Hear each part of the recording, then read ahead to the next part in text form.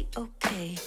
How can I pick up the pieces when everything breaks with every day? I'm getting older, I feel the weight upon my shoulders. I'm strong enough, I'll rise above. It's all gonna be okay. If I can be anything, I think I'm gonna be me. I know I gotta be me. Nowhere else I wanna go, no one else I'd rather be. I think I'm gonna be me.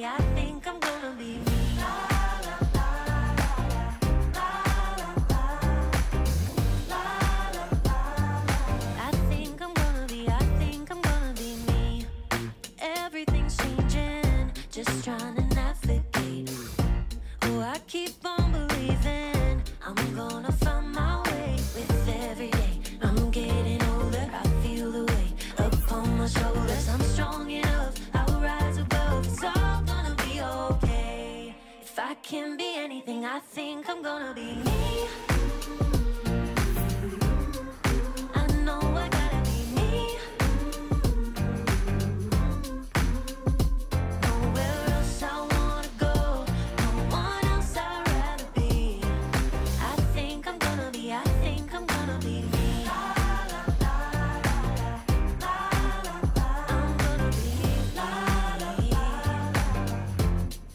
I think I'm gonna be me, me, me. I know I gotta be me, me, me. There's nowhere else I wanna go, no one else I'd rather be. I think I'm gonna be me.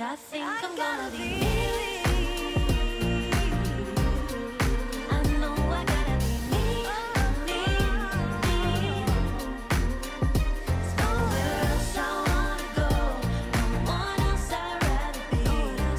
I think I'm gonna be me.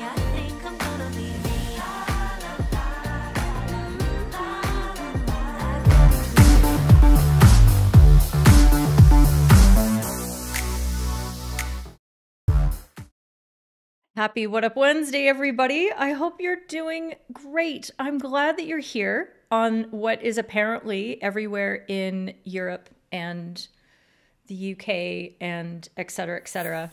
Well, I'm sure it's not all over Europe. You can't all have snow. That would be a freak of nature and incredible. And yeah, just can't be a thing. I have snow. Do you want to see pictures of my snow? It's been here for 6 months, but it's still snow. Hi, it's What Up Wednesday, and I'm Healy Dunn, and we are FHumpires, and we are the FHumpires third team. And I took last week off. Did anybody notice? If you didn't, totally fine. That was my intention. I decided I wasn't going to do an announcement. I wasn't going to be all, oh, you know. I just thought, break. I'm just going to break. And it was good. It was good. I managed to plan a whole bunch of things that I didn't do. Having conversations with my mastermind folks is all about, you know, should we do a whole show on just what we try to get done and we don't? Wouldn't that be fun? And I said, I would talk for the whole hour. That would be great. Anyway, I noticed that there's lots of people in here live who normally can't be, like Sebastian. William apparently just has better things to do. That's fine. Whatever. Not mad. But Simon Milford is here and hasn't been here for a while. Nick, it's good to see you. And Denman, stop it. Just stop it. Just no. Please. Please.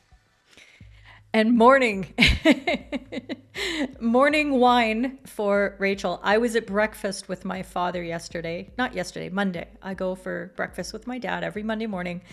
And there we were, 9:30, and turned, and there was a gentleman sitting at the bar having a breakfast beer with his eggs. And I thought, all right, you know, maybe you just got off the night shift and whatever, and maybe you're doing, this is a good thing for you. Who knows? Kat here as well is here. Jorn Vandenbosse. Do we know each other? I'm going to give you one of these. Welcome. I'm glad you're here. And I hope you enjoy the discussion that we are about to engage with. Okay, Stain says it's not snowing, but it's raining, at least, in Antwerp. And Trix is here. All of the tricks, the tricky trick. Yoop, there you go. You just finished cooking, so you're gonna enjoy your dinner. All right, let's not get all talking about food right now. I have a job to do. It's very serious. Ad is here. Hello. No practice because of bad weather. Okay. Yay. Oh, regards from Taco. Oh, I hope he's doing okay. I'm gonna send him a note. Please pass on my regards, but I will send him a note.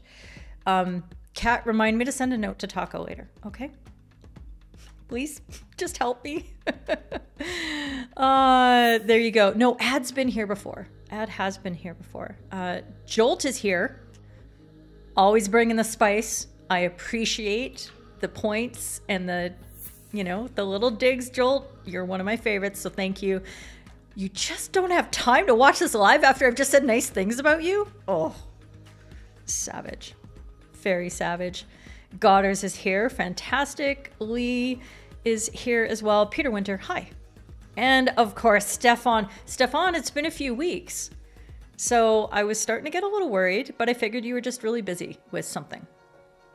I don't know how that could be more important than this, but there you are. Okay, this is what we're getting into today. Here are our topics.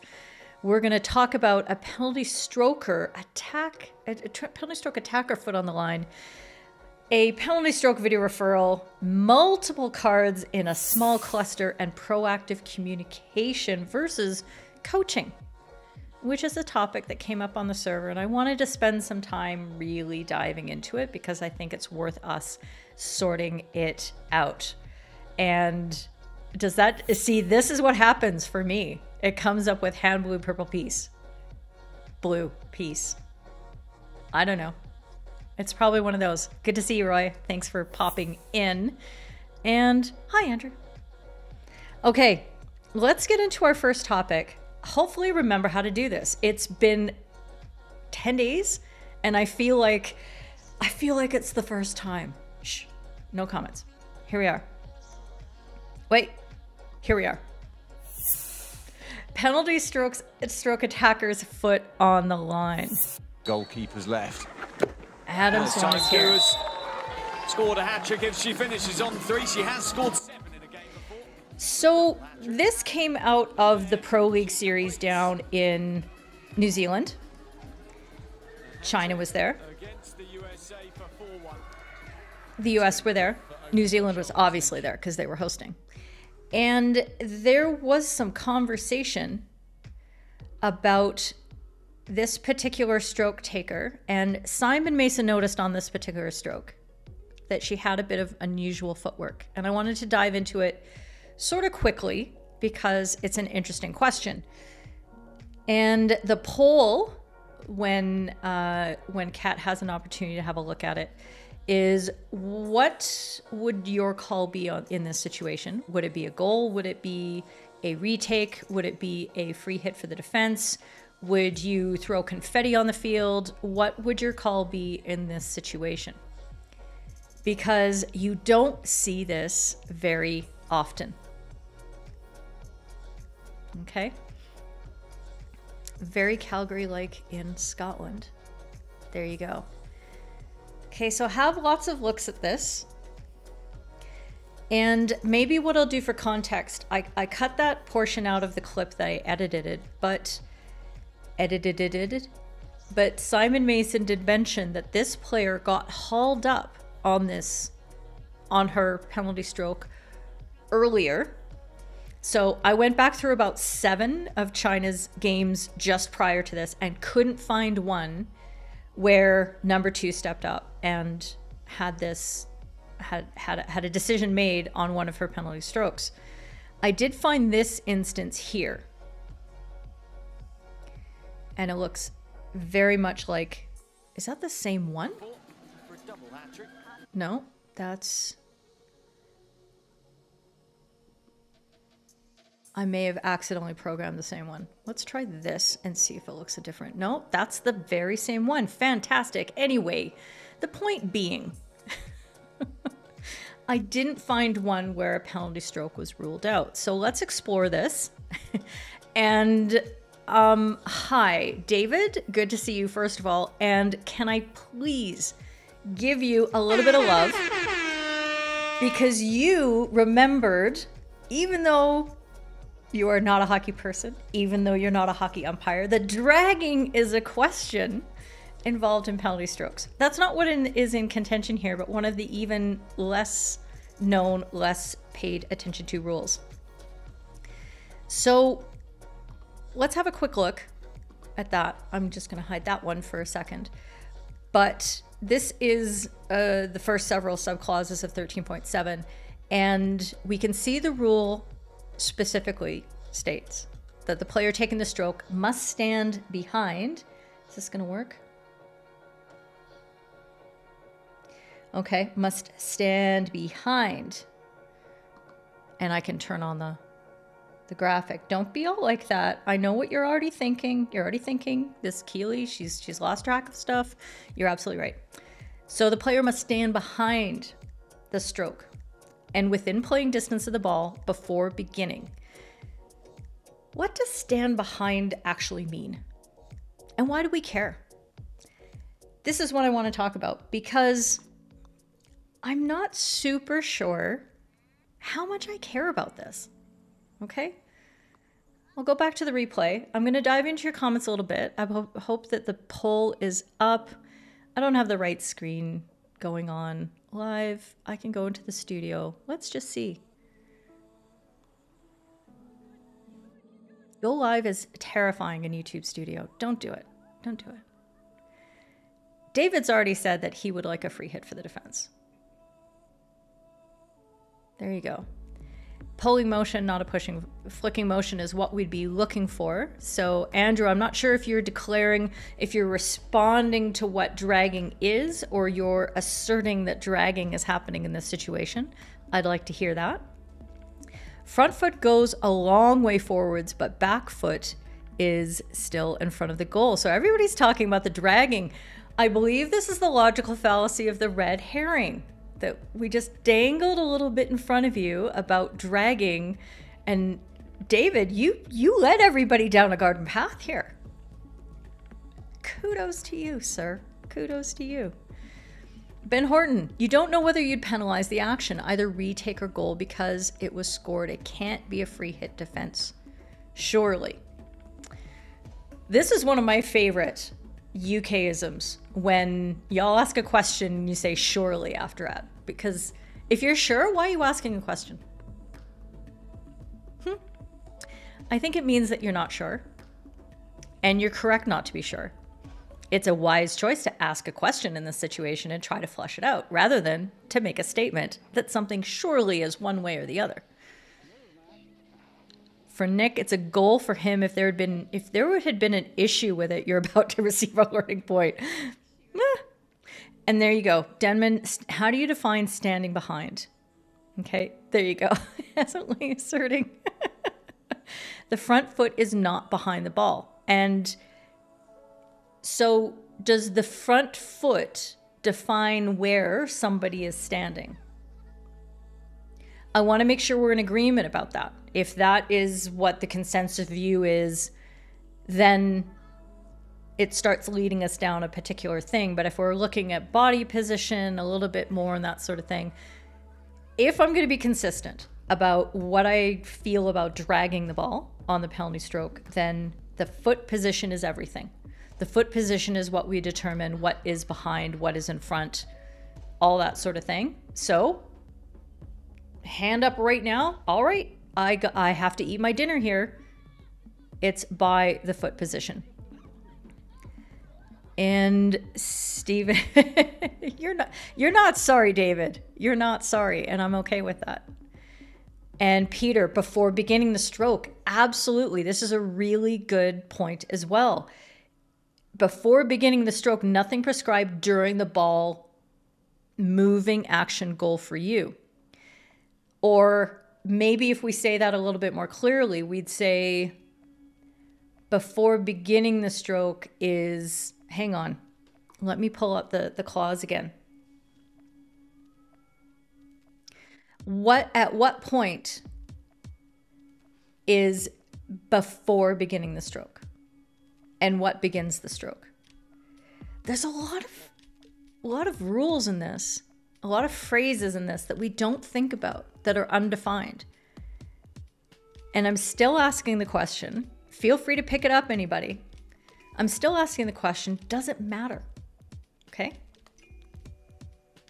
Let me know, because maybe it does, maybe it doesn't. Let's see. That is Steven's comment here. It's whether the stroke, when is the stroke started being taken? The front foot is level when the ball starts moving. She's certainly, let me just, I mean, I don't think I really need to pause. This is really good camera work for once, where we see that right here, I mean, angles can always be an issue. We all understand that, but I think we can say with fair certainty that that is not behind. That is not behind, that is in fact in line with the ball. So for all of you who have taken penalty strokes in your lifetime, you've trained the skill, you've scored goals, you have missed medal winning matches by taking a penalty stroke wide. I mean, I'm not talking about anybody in particular. Definitely not me. But for those of you who train this skill, what does the foot position mean for a potential advantage that you gain in this situation? So when we talk about dragging and we talk about what it looks like when a player is able to, hey, anytime that you want to start playing, that would be super cool. I'm going to do this, and then I'm going to do this. Okay. So we know that the foot position is crucial about determining what a drag is because the ball can be picked up from behind the player's body. It can be pulled along, and then it can be released closer to the goal, which shortens the distance, makes it harder for the goalkeeper to anticipate the direction of the ball, blah, blah, blah. Does that same action, does that same factor come into play with the front foot? Does the front foot being in line with the ball or being ahead of the ball mean that the player can release the ball closer to the goal, for example? Can they impart a significant greater amount of power to the ball? That is what I'm wondering. And somebody's mouse is just not awake. Hi, I'm gonna keep talking while I troubleshoot.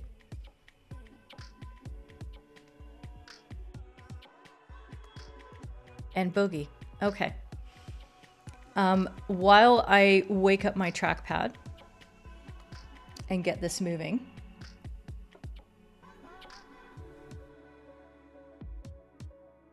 no, it's just disappeared. This is fun, you guys. This is really fun. Lee, at the very start, her foot appears to be level or slightly in front of the ball before the step. It's a goal for Godders. And then, if I could scroll, I'd be able to tell you more.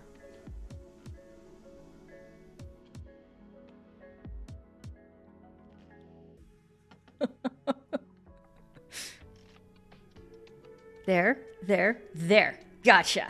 I found it.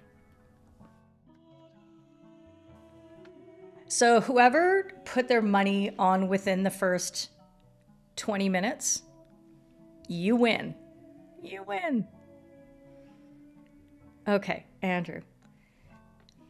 Yeah, exactly. Okay, great. Andrew, you're asking the same question because I failed to read ahead. Is standing behind involving 100% of the body? Is it 95? Is it less than 50%? Oh, Rado, good to see you. The stick is in contact before the foot is on the ground. No drag, so a goal. Yeah, definitely not a drag. I agree. Add. The last foot is standing still on the spot. So it's a goal for you. You say goal. Says Stefan. The player is taking a large step forward. The rear foot is still in front of the ball.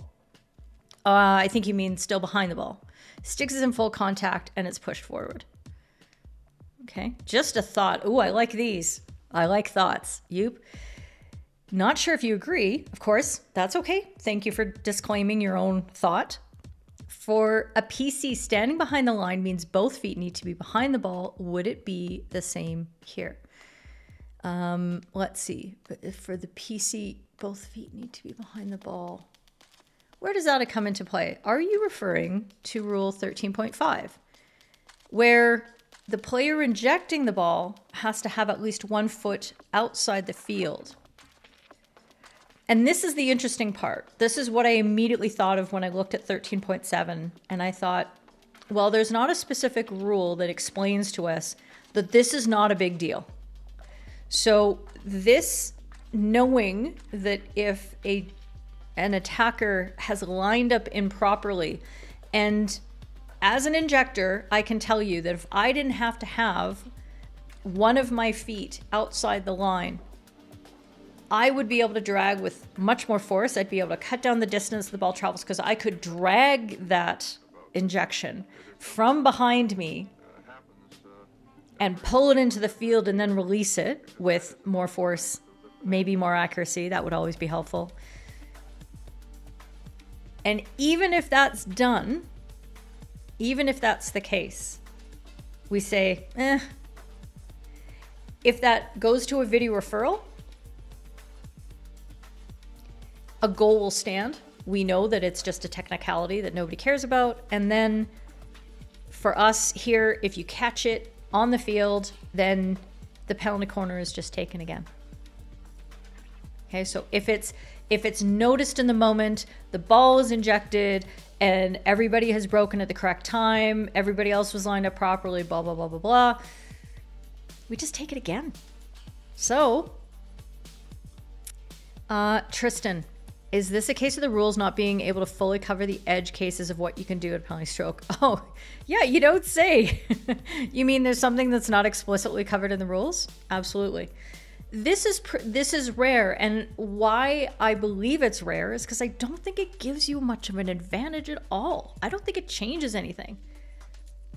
Because as long as your back foot is where it needs to be, which isn't explicitly defined by the rules, but is what I consider to be the line in the hot line in the sand for whether a dragging motion has occurred or not.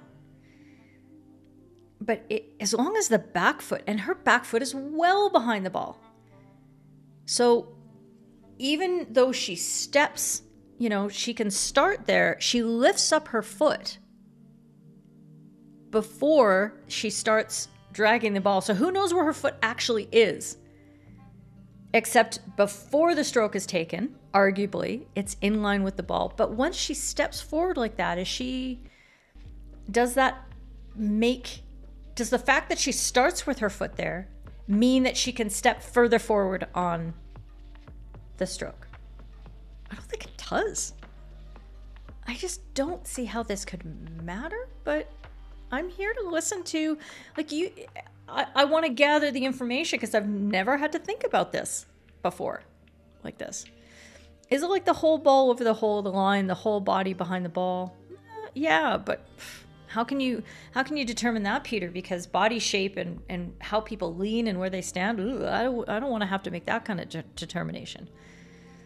It seems dumb. Behind the line on PC is the rule. Okay, so it should be the same for the penalty stroke. Okay, so, oh, you mean for defending a penalty corner, the players have to be behind the line, but the players, yeah, their feet have to be behind the line, but not their bodies. They can be leaning across the plane of the imaginary line that extends upwards into the sky. Their stick can be extended into the pitch so long as it's not touching the ground. And a player can move their feet. Absolutely right, Rado. Very true. Stain, if the foot position is an issue. Yeah, and of course, this is the core. And I bet I'm clapping and you can't hear it, which is a real shame because actually it's better for yours. But this is the thing. This is a proactive step, something that you just want to correct before the stroke is even taken, before the penalty corner is taken. You want to shuffle the players behind the line who are defending. You want to get the injector's feet aligned properly. Otherwise, it's a gotcha. Nobody likes a gotcha. If the stroke doesn't say it has to be one fluid motion anyway, she can start behind it stationary, do a little dance, and then play it. Yeah, I mean, she can't faint, so fluid motion, let's not get into that rabbit hole. That'll be really bad. Got hers. The feet are behind before she starts her motion to take. Well, it depends on when you define the motion to take, right, Godders? Hi, Ryan. We're doing great. Thanks for coming in. Yeah. Hello, Eskil. Good to see you, and I am glad that you're here live. Either way, neither umpire could tell, surely. There's the surely again. I'm going to hammer that out of everybody, along with short corner, shuffles, long corner, all those yards. The filming company in New Zealand usually do rugby, and they're very professional. They had good chats to set up the good angles overall. Yeah, they did a great job. Fantastic. If the umpire spotted this not being level, would they be allowed to mention it? Would that be coaching? Let's not jump to question 3 or topic 3 too early, Denman. You clever gentleman, you. So your argument, Blair, here is that she gains an advantage transferring her weight, but the transfer of weight is where she generates her power, but can she transfer that weight more effectively the further ahead her foot starts before she goes to play the ball? When you watch most stroke takers, in order to generate the most power, and when they got rid of the whole you had to start within a stick length of the ball, all that kind of thing on the penalty strokes, when players could start playing distance away and it got a little bit further because, you know, whatever, players like me, I will take my 3 steps, I'll do my crab step in order to generate my power being in air quotes. And the fact that I can start a little bit further away and build my momentum towards the ball is how I can actually get more power into that stroke. So starting with your weight forward and then going even more forward, right? So that's my question. I see this as a disadvantage, really. Because her weight's already quite forward, and then she just tries to go even more forward. Right? Like, what am I missing? What am I missing here? Is a retake only if a goalkeeper fouls, no goal or defender shoots before the whistle? Any other attacker foul is a free hit defense? Excellent question.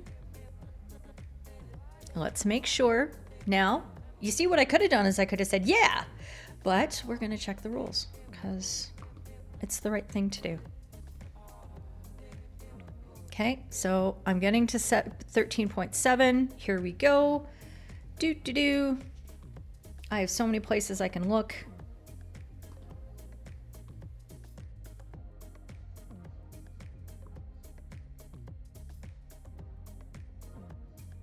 Okay. I'm like, where will my glasses focus the best? Nowhere. So the player defending the stroke must stand with their feet on the goal line. And when they're in there, okay, so we've got H here, which is the player taking the stroke must not take it until the whistle is blown. Okay. We have next page. And then we have 13.9. That's the section I should have started with. The stroke is taken before the whistle is blown and a goal is scored. The penalty stroke is taken again. The stroke is taken before the whistle is blown and a goal is not scored. Then a free push is awarded to the defense. Okay, so they just give up their opportunity. So that's kind of like That's kind of like it's kind of like a foul being blown. Okay, so, and that's a retake. Any other offense by the player taking the stroke, a free push is awarded to the defense. Okay, so that is, according to the rules, that's how you would, you should interpret that rule. If the attacker takes the stroke and the front foot is in line, they're not starting behind the ball, starting in line is not good enough, then should be a free hit to the front. Technically, from a coaching perspective, the distance of the rear foot of the ball determines the amount of drag a player can part the ball. Yep, that's why you see many players. Let's see if you finish this thought. I don't know where it is. Can I freeze when the stick first touches the ball? The step looks like it takes place before this to you. Okay.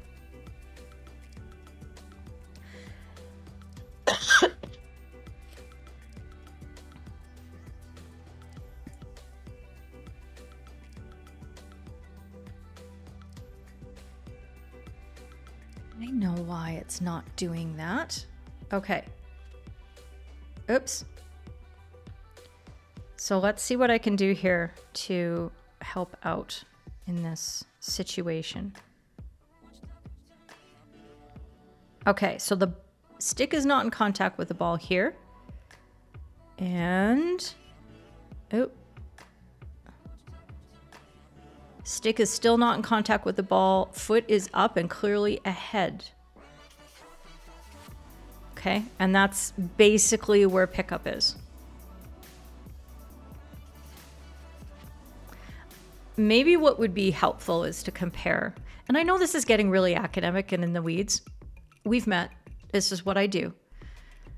But it is an interesting point to figure out the different stances that players are dressing the ball in when they actually gather the ball and how that impacts. Okay, so let's see. Behind the line. Yeah, so as a defender. Okay, gotcha. Okay. Yeah. But we all know that when it comes to these big decisions, getting back to Blair's point here about gaining any advantage, the corollary is, I know I'm going back and forth on this. The corollary is, but the rule is just, it's there. And when it comes to penalty strokes, when it comes to the ball going over the line, when it comes to these things, are we applying what we understand to be, nobody cares, so we're just going to go ahead and play this? Is that the right way to handle this? Sebastian, in 13.6, many injectors raise their foot while injecting during a PC, which is then no longer outside, but nor is it inside yet. Nobody seems to care. Should they? Many injectors. So which foot are they raising, Sebastian? I don't want to assume if you're talking about the back foot. Maybe you are. Joran. Let me see if I can get this moving again. Will it play? No. Let's try this. If both feet start behind the ball, then the attacker can make an extra step before playing the ball. So even if you can't start in this position, you can always release it like this. Right? Good point. I like that, Joran. Thank you. Your gut. Your gut is now a stroke awarded for something egregious or denying a good opportunity. In the case of nitpicking over a centimeter or so, don't be over officious. Good instinct. Simon, the foot's in the air, but behind the plane of the back line is still outside the field of play. But we don't apply that criterion to penalty corner defending. Right? Her arms work. How her arms work shows a pushing motion as well. Yeah. No, yeah, and we're not talking about a drag. Okay? I don't care whether it's a drag, because for me, it's clearly not a drag. The question is, there's an explicit rule that this breaks. It's this one. This is the rule. Sub D. Okay? This is the rule. Okay, the dragging thing comes later in the clauses. Right? Okay, let's get this poll closed, sure. And don't call me Shirley. Hi, Ian. Okay. I will see you on the catch-up. Freddie, the deception is caused due to the drag from the step. Freddie, there is no drag here. No.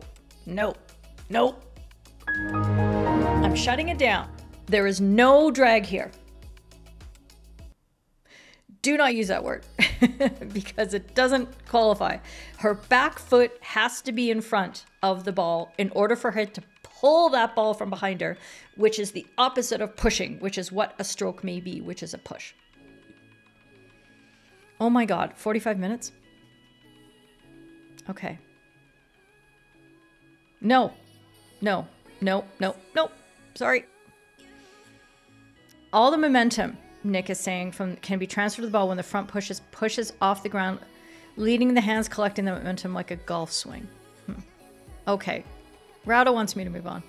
Okay, let's see if I can get this poll closed. Good call. I'm sorry. I've lost my edge. Lost my edge.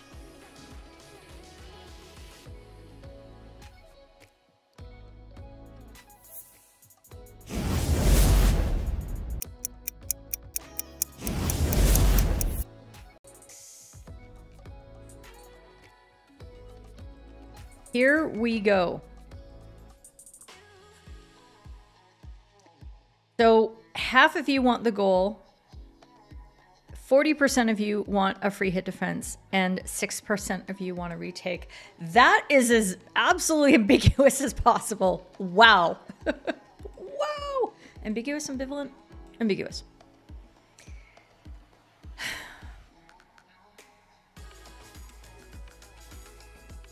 I don't know what I can say here, because I feel that this is one of those unaddressed corners of our rules.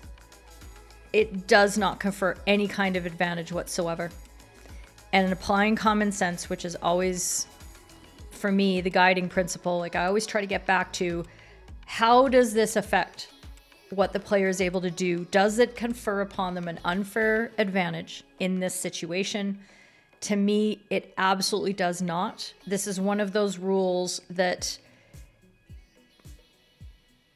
because dragging is not defined, because dragging has not been properly addressed under the rules, you have this silly thing, which is archaic, irrelevant, and really shouldn't matter whatsoever.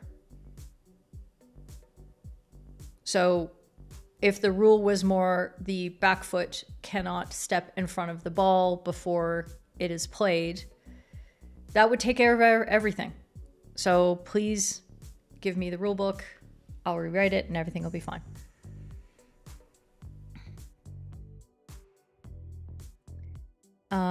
Let's see. And my mouse is migrating again. Okay. Yeah. I'll just quickly address a couple of things. No, doesn't matter. And John, whistle timing doesn't matter. We're not talking about if she takes the ball, if she plays the ball before the whistle blows. So that's completely irrelevant. It sounds like a football offside. Inline is ahead. Still a goal for Simon. Okay. Yes. Okay, well, that was long. Let's move on. Because Rado has said, we're going to go into this video referral from penalty stroke. This, I thought, was not going to be interesting and then turned out to be more interesting than I expected. Popped up in the server, so thank you very much. I think it was Ben who pulled this one out.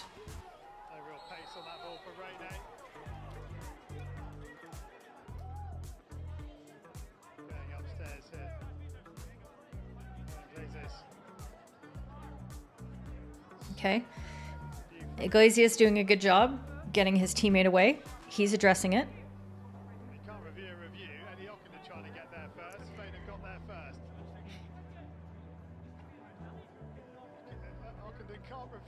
can't review. So annoying. Have a whole look at this. Team referral by Spain. Yep. They are looking for a penalty stroke inside the circle. Can you please check? So their request is for a penalty stroke.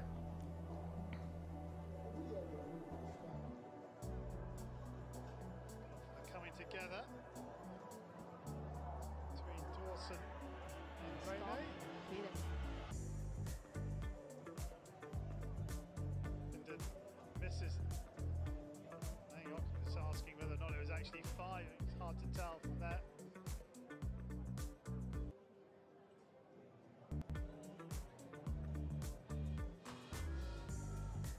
A little shove with the left arm by Dawson. Left forearm. So I'm letting you watch it. I'm gathering my thoughts as well. I'm looking forward to your thoughts. Here. Watch that left arm of Dawson. There. Just extends, doesn't it?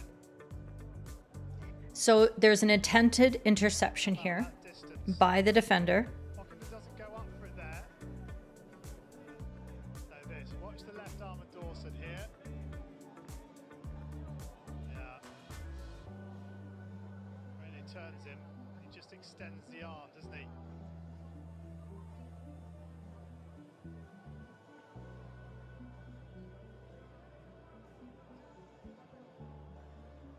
No real attempt to play the ball. Vicky Tan's got to decide whether that is a stroke or not. The interesting part here is that I don't think they even had to ask for a penalty stroke. There is no goalkeeper for Australia. They're down a goal. They've pulled their goalkeeper. Whether they win a penalty corner or a penalty stroke gives them probably an equal chance to score. Seeing Glazius goes up straight away. Because remember, if a penalty corner is called, That's him to the left the goalkeeper can't come back in. on the goal line. If a penalty stroke is called, the goalkeeper can come back in. Watch his reaction now. Straight up. So, which would you actually... What do you really need? The circle, you may award penalty corner, Okay. and Spain keeps their referral. Okay. It's a penalty corner, not a. Okay. So, Cookie was very clear in her language to make sure she said penalty corner, and Ragu was penalty corner. Okay, got it. They got that. So, we have 4 separate sort of issues in this play that I can see. The first one being, on the aerial, the clear initial receiver is the Spanish attacker. And the attempted interception is within 5 meters, within playing distance, and is dangerous, and is a free hit. However, what you would hope is that advantage can be played here. Because what you actually don't want to do, and I'm not talking about what actually happened here, but I want you to put together all the pieces in your mind if something similar to this happens for you. Because you don't want to hinder the attacking team with the necessity of stopping the ball in the right place, making sure it goes 5 meters before it goes inside the circle. What is the best option for the fouled team here? They can play on from this.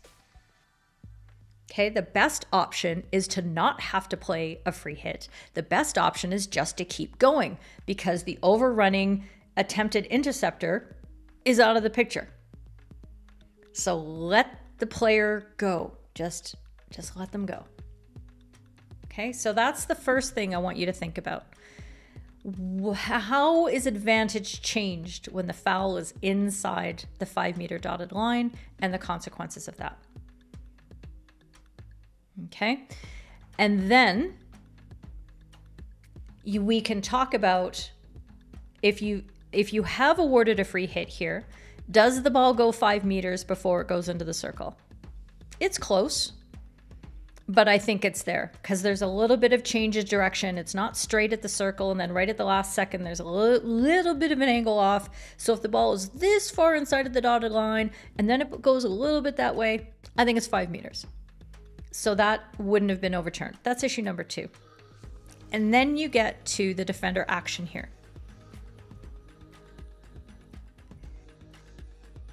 So what I want you to focus on, I'm not sure if everybody's looking at that, but that is the ground on which Spain actually makes their request for a penalty stroke.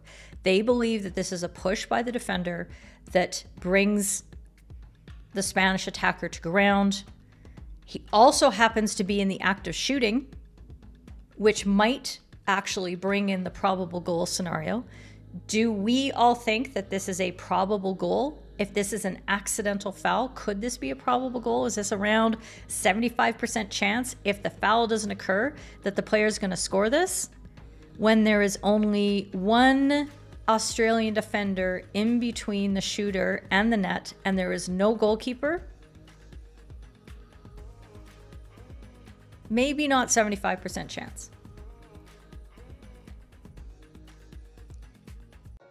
The problem with the camera angles that we have in this scenario is this is the angle we want, and we want this to pan right now so that we can see the push by the defender that's coming up right here.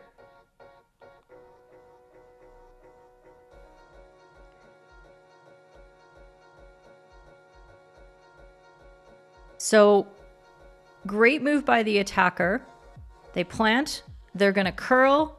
The defender overruns, and right here, look at the body position of the defender and whether they are making an effort to play the ball even at this moment, or are they overextended?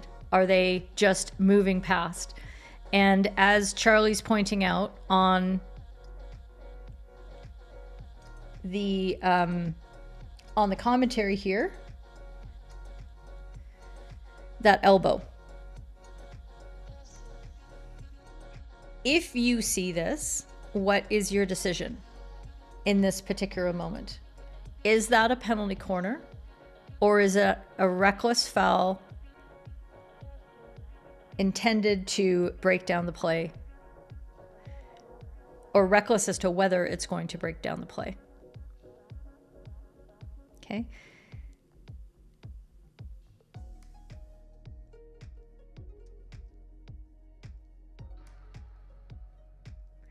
Let's see what your comments are.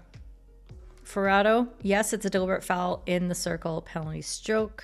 Push in the back by the defender, but could only see that in slow-mo. With no goalkeeper, you might have appealed for the penalty corner. Did you mean penalty stroke, Gideon? Good to see you, by the way. Conrad, deliberate push in the back is a penalty stroke. Yoop, as an attacking team, why not ask for the PC? And then if you get a PC, fine. If you get a penalty stroke, also fine. Don't you still lose your referral if you ask for a penalty stroke and get a PC? No. So that was my first sort of thought as well. But the video referral regulations say that if they get a better result than what was originally called on the field, their referral is in essence upheld. So you can ask for a penalty stroke. This is a play on situation. Ragu doesn't call anything, or he calls the free hit for the heinous tackle there. Okay, so the result that they had in their moment was play on. So the fact that that is overturned and they instead receive a penalty corner is enough that they keep their referral. So.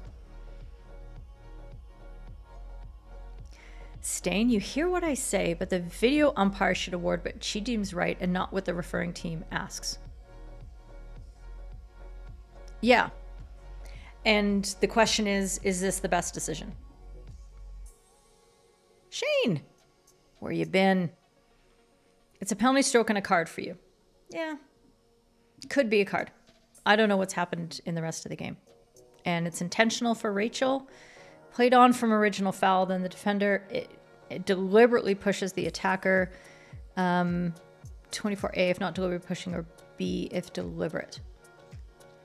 So you, Blair, you would say that this is a probable goal scoring opportunity that's been taken away by the foul.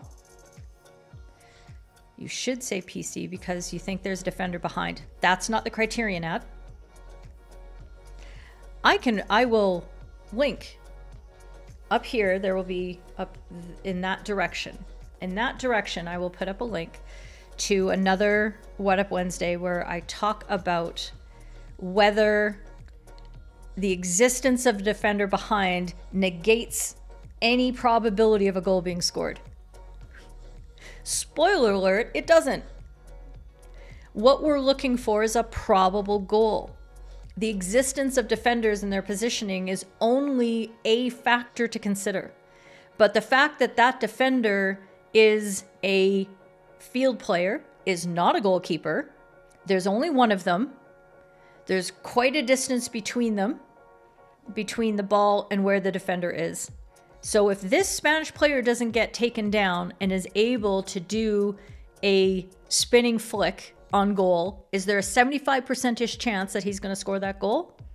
Maybe. But just because the defender's there, that does not negate any chance of a probable goal. Let's get that right.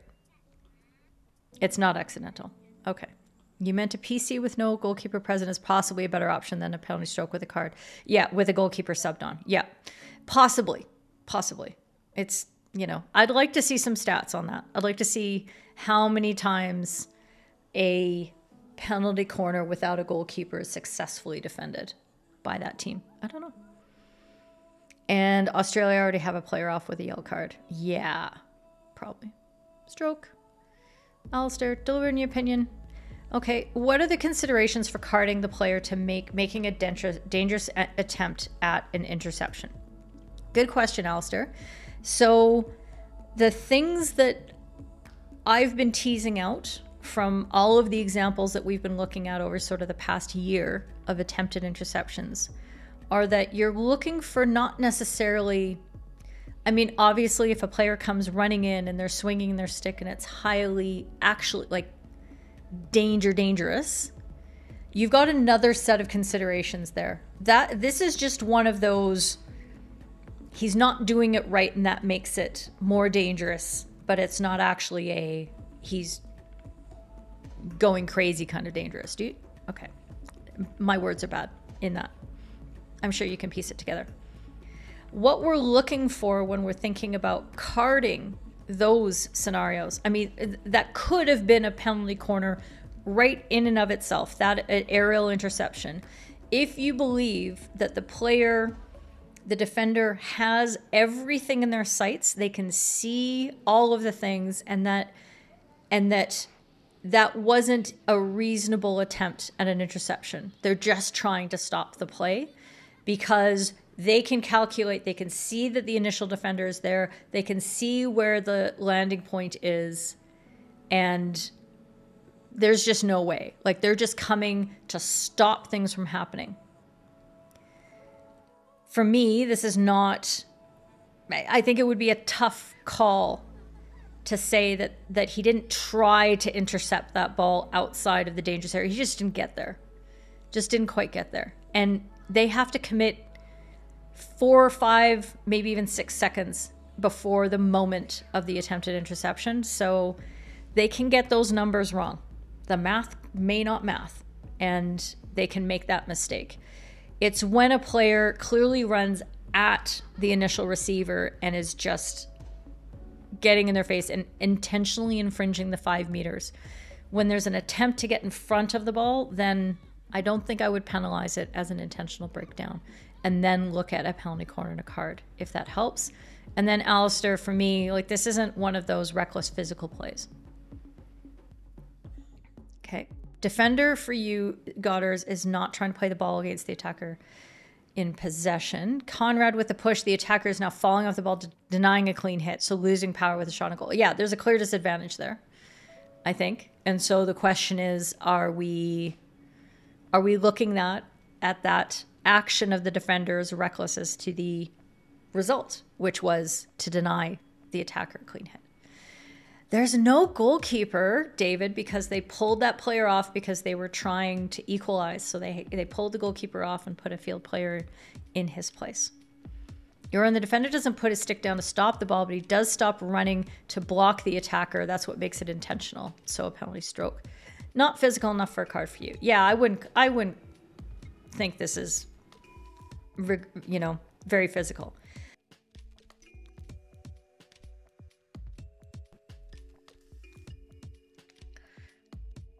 Little coughsters there. Little coughsters. Okay. Let's trigger the 2-minute warning. And see what we got. Okay, so this is from the last one. Ignore it. And I will bring on this beautiful set of stats. Thank you, YouTube, for all of your help. Oops. Thank you, YouTube, for your help. And 70% of you were looking for a penalty stroke on this and a corner for 25%.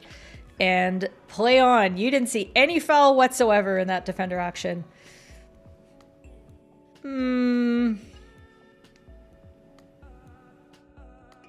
Just adjusting those glasses. 70% of you got it right. I mean, if you're going to say it that way. Yes.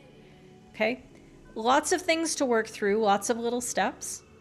And there's ways in which you can anticipate in that moment when that aerial's going up and that ball is going left to right across you, which is a very difficult place to be gauging an aerial. You should be thinking to yourself, this defender's going to break it down. There's no goalkeeper, you know, they're going to try everything they can to make sure what could happen if there's a breakdown here. And I was talking to Simon Milford about this in our conversations about advantage and how to calculate. You're anticipating what foul is going to occur. And if that foul occurs, where are the other players on the pitch? What, as he showed me, what possession, opportunity, space, and what was the other S? I can't remember. Skill is available to that player in order to do something with it. And so an advantage call here would have blown it out of the water. So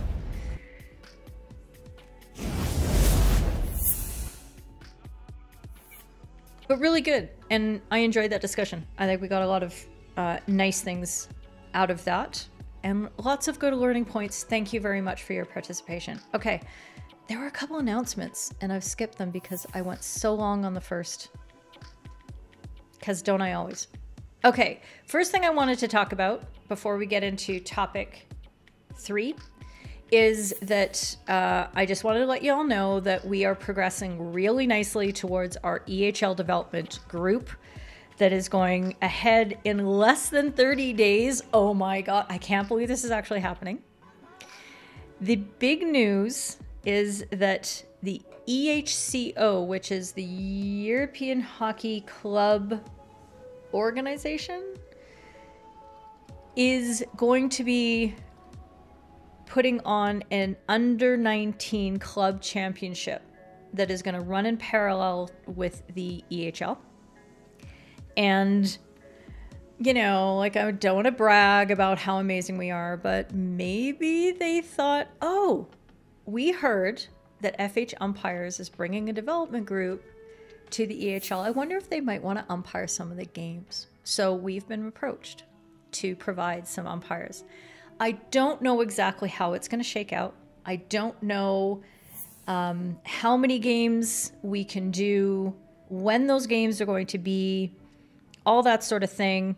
But it's a wonderful opportunity for FHumpires as a community to represent. It's a great opportunity for the people participating in the development group that I'm choosing to use in this capacity to put on the pitch. And I think it's just really, really cool that something like that can happen. So I will keep you advised of how that goes.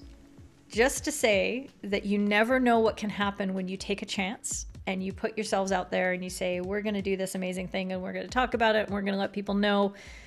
And I have a sneaking suspicion that these development tours are going to become quite a rich source of experience and fun for us in the future. We're going to look at doing more, and stay tuned. If you want to know what this is all about, you don't understand what the FHU3T yellow membership is or anything like that, just go to FHU3T or FHumpires.com/FHU3T is probably the best way to do it. And you can find more about yellow, but if you want to talk with everybody in the community about all the exciting things that are happening, that all happens in our Discord server. So please come along to the Discord server and check that out.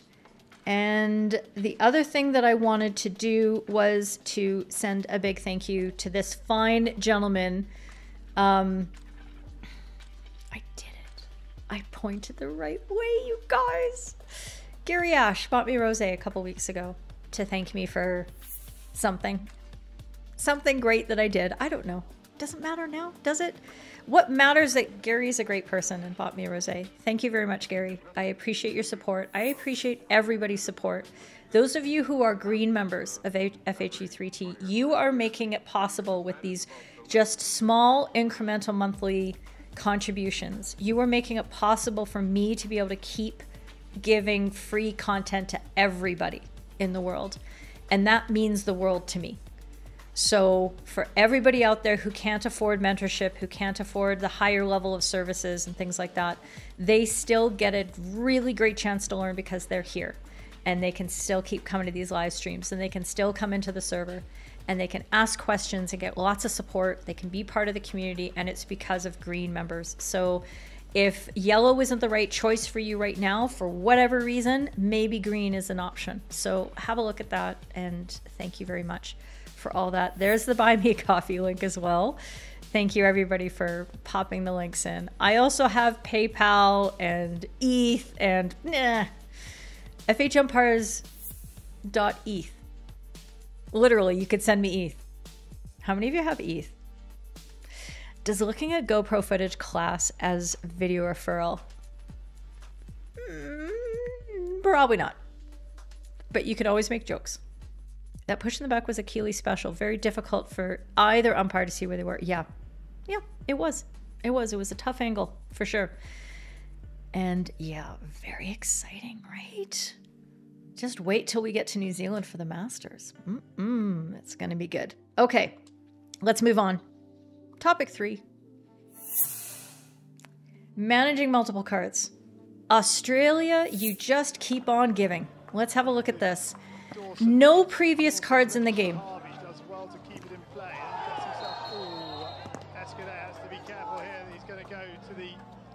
This isn't a poll question.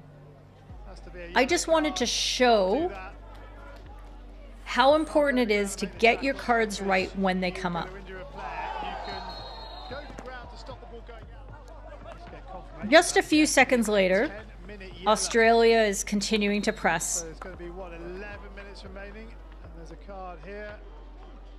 And before anything has even happened, Tomo, he's done. He stops the play in the middle when no fouls even occurred, and he's like, no, you two, gonzo.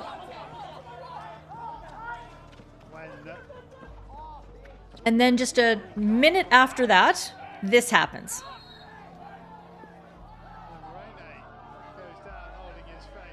We have a near fatal injury on the field.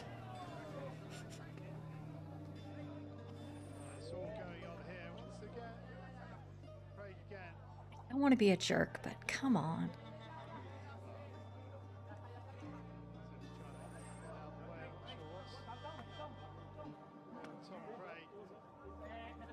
It's a difficult position for this to happen because it's right in front of, it's on the sideline, close there. It's all the coaches are around, all the officials, it's crowded, you can hear all the mic, and now Tomo's going to bring the Spanish captain over and watch how he manages.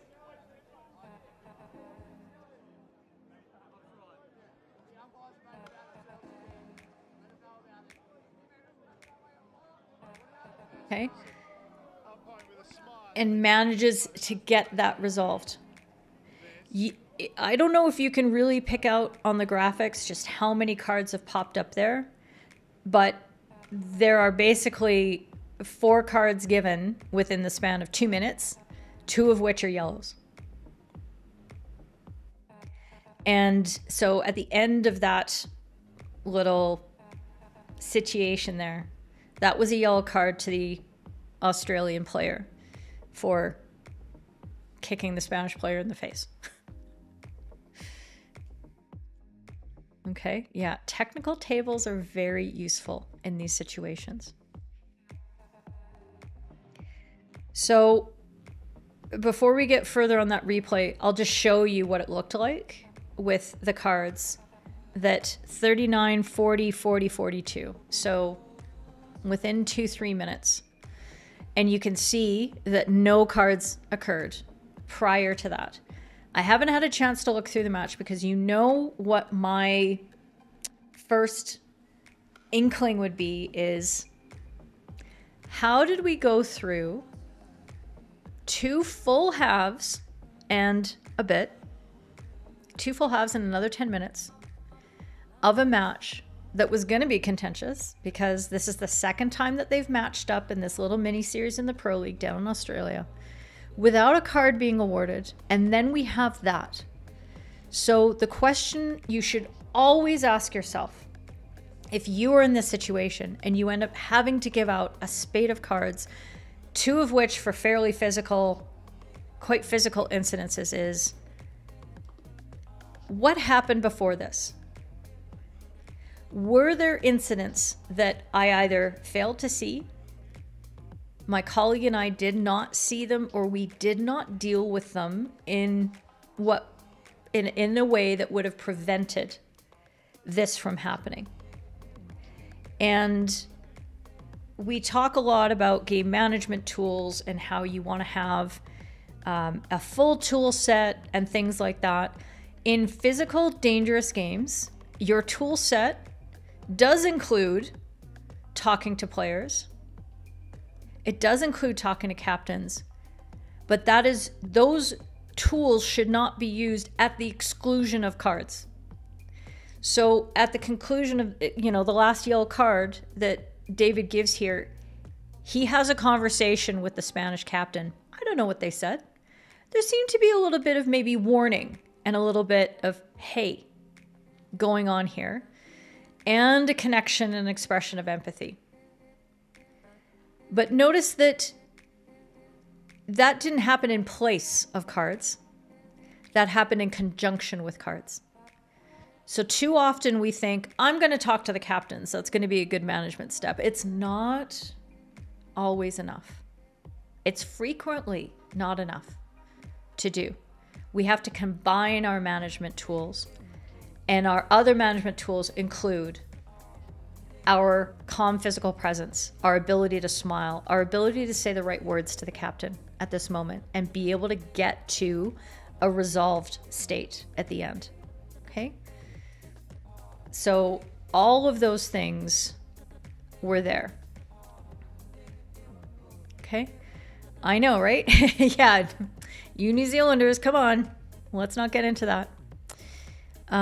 Let's see. Stefan, Shitama waited for the next stop of play to card those first 2 players. And I think you mean the second players that came together 30 seconds after the slide tackle. Is it normal practice to stop play as he did? It's not normal practice. What message that sends right in that moment is, hey, I am really not happy with what occurred. What's interesting is that the play restarted with a 23-meter restart. Okay, so the incident happened inside the circle. We can kind of see the edge of it, that they've been pushing and jostling. But if either there were simultaneous fouls or no foul occurred and play was stopped, then how do we restart play? Unfortunately with the bully. But if what Tama wanted to do was to stop the nonsense right away because he sees that control is being lost, absolutely give it. For example, I had to give a red card during a game when I was in Brazil, and I was able to let play move away from me and the incident and wait until the ball had gone off the sideline, because I was right there. I was on top of it. And I could make sure there was no retaliation. And I could see the ball was going out. So, you know, I was like mathing the math and said, okay, we're good. Stop. Boom. Pull out the red. But ordinarily, in many cases, you are not going to play advantage on a red card because things have to be bang. They have to be locked down. And clearly that's how Tomo reacted in that moment. And that probably was the best way to deal with what would have kept bubbling, and there would have been yells from both sides. Well, he did this and he did that. And if Australia goes on to bring the ball back into the circle, win a penalty corner, then they're going to be trying to refer what happened earlier and blah, blah, blah. It's just going to be all this messy garbage that Tomo doesn't want to deal with. And he wants to get the problem actors off the pitch before they can cause more problems for the game. I don't often like to see the match interrupted. I especially don't like to see bullies need to be warded, but I thought that was a very, it appears without knowing what would have happened but for this intervention. I think it looked like a really good choice in that moment. Okay. I don't know, but I always think about it. I always look back, and this is, again, this is for us. How are we going to manage our games better? We need to apply those self-analysis skills. We need to ask the coaches and players. So what happened? Did we miss stuff in the second quarter that we should have? Were you expecting to see cards for certain things? And maybe you remember certain instances and you say, I made a choice not to card that. I wonder if that was the wrong choice of something that happens early in the game. So go through that exercise. You have to be aware and you have to practice that reflection so that when you're in your next game, you don't keep making the mistake of deferring the opportunity that comes to you to seize control of the game and to manage it properly with the interventions. And I'm clapping again. Which Australian player got the yellow, the shoulder barge or the step back and foot to the face? The step back and foot to the face. It was number 14. Hi, Purdy. Unclear what the second lot of cards was for. Yeah, it's hard to see. It doesn't get captured in the direction. But you can sort of see the last bit of a push inside the circle. I think that they were wrestling, and the Australian player probably got another good shove and then got out away and was able to get some separation of the ball. Let's just see if we can see it a little more clearly here. Okay, so the ball's back in play. Okay, so, oh yeah, if you can see.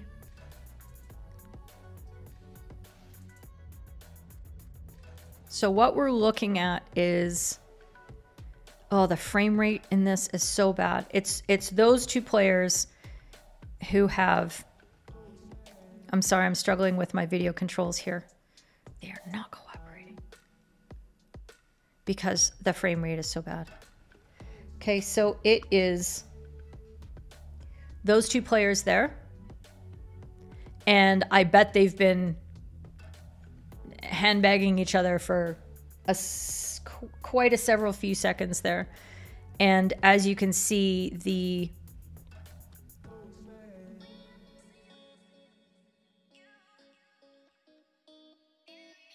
there's a little bit of, you know, the Spanish player stumbles and there's no reason for him to stumble unless there was a little bit of a push. But clearly they had been going back and forth enough that Tomo said, ugh. Shoulder barge looks like a second yellow. It could have been.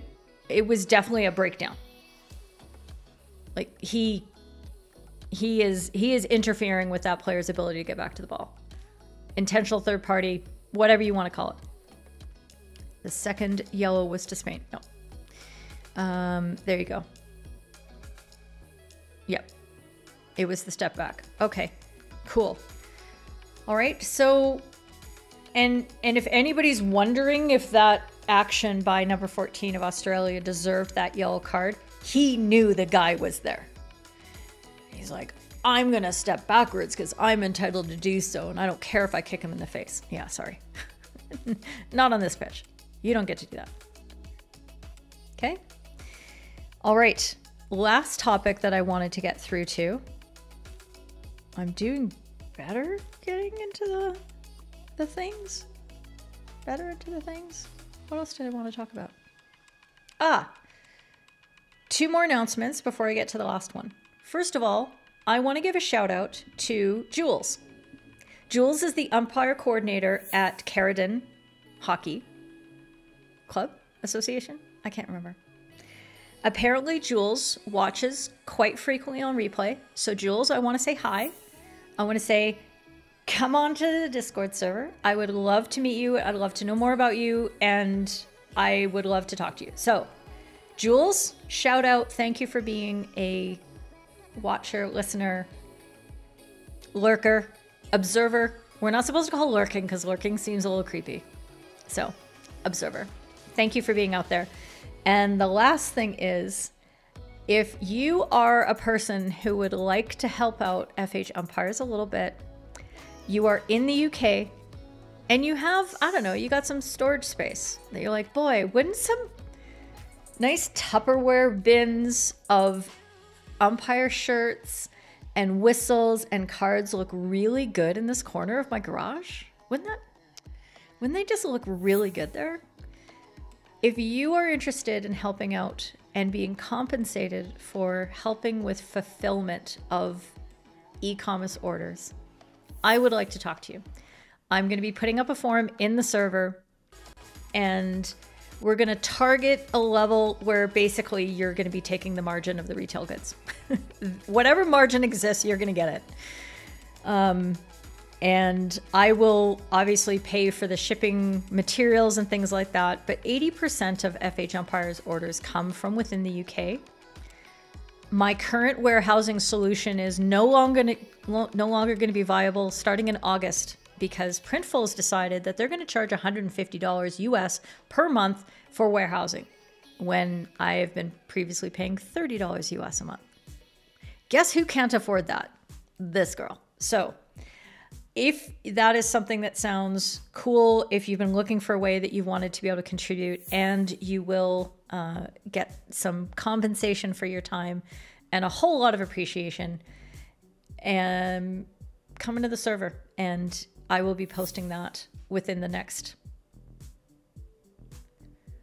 let's say 6 hours. Denman, are you going to stick me to 6 hours? Yeah, you will. Okay. Oh, Shane. Shane. This is shameful, isn't it? I don't usually do this part, but I am going to ask, if there's so many people watching, I'd love, just let me know. The most important thing to me is that you engage in the comments, because I like to hear what you're thinking, how you're thinking, because it helps me be a better teacher. It helps me think of things that I didn't know before. It helps me provide better for this community. So every comment you make, that's why I make sure I go through every one of them, because I know it's a learning opportunity for me, and it's a learning opportunity for all of us together. So get in the comments. But while you're there, you could just hit that. Oh, it didn't work. What? There. Smack that like button. Smack it. Yeah, I do think you're going to be awake in 6 hours, because you've been doing that on the regular for the last few days. Okay. Last topic. Proactive communication versus coaching. Let's do it. Oh, now the likes are pawing it. Apparently, if you ask, you shall receive. Thanks, everybody. So we had a conversation pop up in the server, and it sort of went through a few different sort of examples and topics, but the instigator of this conversation was about when the ball has not left the circle on the injection of the penalty corner, and what we're supposed to do about it. Now, y'all know that this is one of my least favorite rules in the rule book, is that it is not a foul to continue play or even to shoot at goal if the ball has not left the circle. It simply can't be a goal, as Hamish so eloquently states in his post here. And then the question that William asks here is, do you not say not out or something along those lines? And then we had a conversation about what it means when you make those statements and you use that style of communication. The question being, are you potentially advantaging one team over another because you are indicating what you've seen, even though no fouls occurred? And I think it's worth us having a conversation about that, because I believe that it's our responsibility and it's the best way to umpire a game is to be proactive and tell the players what you've seen. And remember, you're not walking up to one set of players and whispering there going, hey, that ball didn't go out. You might want to deal with that. Okay? That is both giving only one team the information and then telling them what to do about it. So for me, that is not, that crosses the line. That gets to the coaching area, which is explicitly against the rules under Rule 10 something. Do I have to go back and find it? Oh, is it 10? I can't remember. Conduct to play umpires. No. Hey. There we go. Umpires are not supposed to coach. I thought it was under 11. Oh yeah, there it is. It's underneath. Sorry, it's underneath my little thing. 11.7. Umpires must not coach during the match. So understanding that, knowing that we can't coach during the match, but telling players if the ball hasn't moved 5 yet by simply saying not 5, telling the players that they haven't moved back 5 meters from the spot of the free hit. That's not 5. One more step. I mean, you could argue that that is quite instructive when you say one more step, rather than telling them just that they simply haven't complied with the 5 meter rule yet. But we do these things because we're not here to capture or catch players doing things wrong. We're here to show them how to play a better game that requires less of our interventions. So remember that the number of times that it would happen in a game that a ball wouldn't leave the circle on a penalty corner is probably maybe once. If it's happening on the regular, well, you've got a different set of problems included in your 99, and we can talk about that too. And all you're doing is informing both teams that the ball has not left the circle. I, as a player, love that. I love knowing what the umpire is looking at, because whether they're right or wrong, sometimes I might think that they're wrong, I know what choices I can then make.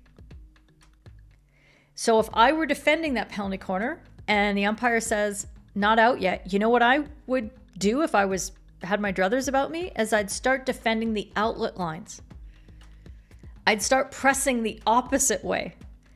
How confusing would that be for the attackers? Because all they really want to do is to get the ball out or earn another penalty corner. But they're trying to move it out. If they shoot towards the goal, yay, go nuts. At the worst, the ball deflects off my goalkeeper and goes in the goal, and then a 23-meter restart is awarded. Actually, that's not the worst. The worst is that we give up another penalty corner. But terrific. If my goalkeeper is smart and clever and just steps aside because they've heard that the umpire declare that the ball is not out yet, awesome. That is not an advantage to the attacking team. That is information that both teams can take and do something with to make a better flowing, more constructive game. And that gets back to what my overall modus operandi is on the pitch, which is I'm there to make a great game, the best game that those players can play on that day. And everything I can do in service to that purpose, I'm doing the right thing. Let's see what you're saying in the comments. Thank you, Conrad. This is what happens when I don't prepare certain things. There you go. Oh, you know, y'all looking at the numbers. I'm trying not to think about it because I've been gaining 15 subscribers a week for 3.5 years. It just doesn't, it's okay. And I think I told my mentoring group or my mastermind group, I said, yeah, I'm going to hit 2,000 subscribers, you know, the third week of March. And they're like, really? You know that? I'm like, yep. Because it's math. Anyway, Nick, you're proactive. Ball out. I'm talking to my colleague, myself, and local players. If the ball isn't out, I'll have said ball not out. My colleague knows, I know, and local players know. Okay. Yeah. And it's good because it helps you grease your mind to make the next decision. Because you've literally led yourself down the path of this thing's going to happen. Just like if you say you're playing advantage and you say, I'm coming back to that because you're going to come back and you're going to award a personal penalty, but the team penalty was at a bad time and it was a much better option for the foul team to continue play. When you say that, you are committed and you will not forget. And even if you have to wait 35, 45, a minute worth of seconds, 60 seconds in order to come back to that card, you've committed it out loud to yourself and to everybody who's heard you. And it's the right thing to do because you don't want to back out of that decision because it was the right decision to make, the best decision you could make in that moment. Okay? Shh. We're not talking about Amsterdam coffee shops. You've never told players the ball didn't leave the circle. You think it mainly has to do with that most of the time you don't have time to communicate it and you're focused on what's happening, but you're not against it. And that's totally fine. Sometimes things are happening too quickly. But part of our superpowers are developing the ability to go through a checklist of the things that could happen before they happen so that we're prepared for what we might need to do. So for example, when the players have to shift off their lines in order to receive the ball at the top of the circle on the injection, that's a really good time for you to think that ball may not have gone outside the circle because of how the angles change as soon as the players shift several centimeters that way or several centimeters the other way. I can't remember exactly how it works. I have to see it. But you see how that's a way that you can start preparing. And then when you're prepared for it, if you're not reacting to what's happening on the pitch, you can get your vocal instructions in. It's when you're like, oh, I think the ball may not have gone outside the circle. Gee, what happened? Oh, was that a foot? Oh, and you're catching up. You're catching up. The game has moved past you. You need to be ahead of the game all the time. Shane, you verbalize what you're seeing as a way of checking off the things that need to occur to be valid play. Excellent. Yes. I have heard players, or I've heard umpires, and I have done this myself at times where I've said, yep, that's, I've said, okay, injection good, or nobody's early, ball's outside, boom, boom, boom, and you go through the steps. And just like Shane said, you're checking off, yes, this corner is proceeding the way it should. Gideon, in this example, it's beneficial to both teams, so communicate. The one you like less is saying the full-time whistle will go during a PC as it only benefits the attackers who bring their whole team up.